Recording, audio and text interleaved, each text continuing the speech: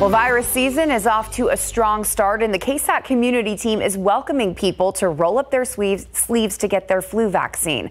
With some help from Bexar County and University Health, hundreds of people that wanted vaccines were able to get them at the drive-thru clinic this morning at the Dub Farris Athletic Complex on the northeast side.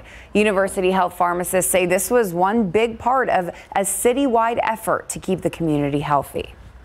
We just want to make an impact on the community, and anybody who wants to get their flu vaccine, we want to make sure that they stay healthy and that they're able to come by and get that for free.